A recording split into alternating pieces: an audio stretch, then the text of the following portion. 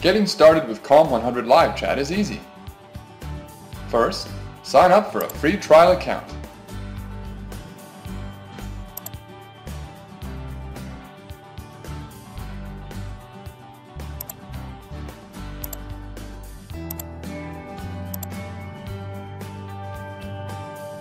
Then, log in from the web page.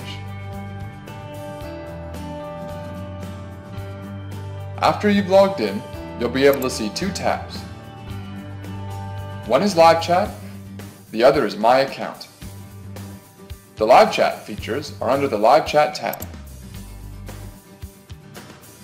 To use Comm100 Live, all you need to do is paste a single code snippet into your web page's source code. After that, you'll be able to launch the Comm100 Live Chat console to go online and chat with your visitors. To paste in the code, click Installation and copy the code snippet provided. Then, insert the copied code into your website source code. I'll show you how to do this next. Here's an example of a web page that does not yet have Comm100 Live Chat. To get Live Chat up and running, first paste in the code snippet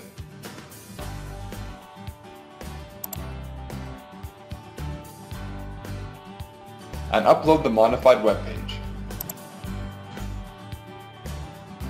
If you're not comfortable doing this yourself, you can contact us or your web developer for help.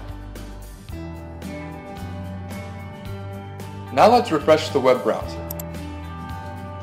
We can see that the chat button has appeared on the page. The button is currently showing offline. To get online and chat with your visitors, you just need to click Get Online and Chat. After that, Comm100 Live Chat console will be launched, and you'll be able to see the current visitors on your site. You'll also be able to accept chat requests from them and send them chat invitations. From the visitor perspective, the chat button will be showing online and ready to chat. How exciting! This is the end of the Getting Started video. Thanks very much for watching. If you need any help, please let us know.